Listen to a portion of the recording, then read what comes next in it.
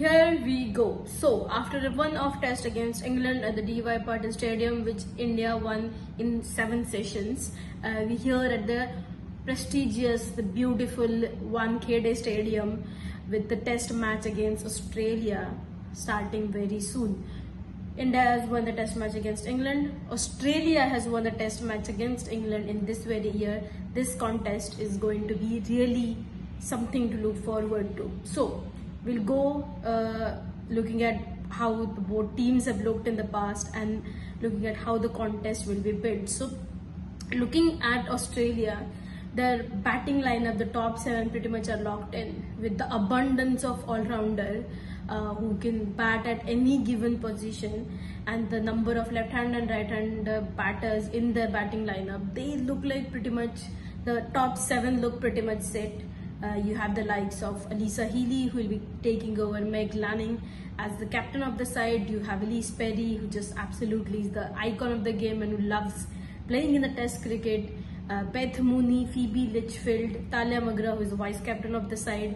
And then the likes of your all-rounders in Annabelle Sutherland, Ashley Gardner, Jess Jonathan. So it'll be interesting to see how they utilize Lauren Cheadle, who they have just included in the test match squad, who is part of just the test match squad and not for the white ball series that will follow. Australia's, it will be interesting to say from Australian point of view if they'll go with 4 spinners that are available at their disposal, given how much England struggle against Indian spinners, and we'll of course find it out at the time of the toss. Coming back to India, the one change they have to make is about Shubha Satish. Well, there is no official word on Shubha Satish. India has asked Priya Punya to join the squad, and she's practiced a lot today and yesterday also at the 1K Stadium.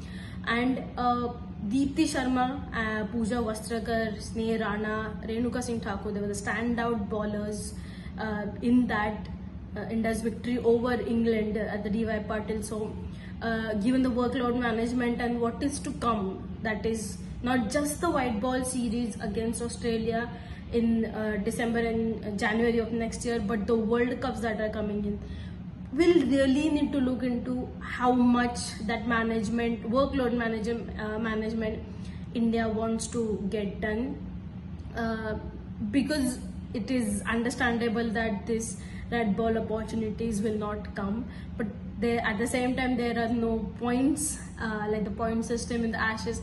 There is no point system in this match, neither does the points that the white ball points that will count for the Women's ODI Championship. Those also will not get counted. So it will be interesting to see how both of these teams look into this challenge of forming their playing 11s. We will have you all the details of the test match that's going on here. Do follow us, and this is the second test match that Indian women's team is playing in the span of just 2 weeks. They are playing the 2 test matches. It's a momentous occasion. So thank you for sticking with us so far, and we'll see you again. Thank you so much.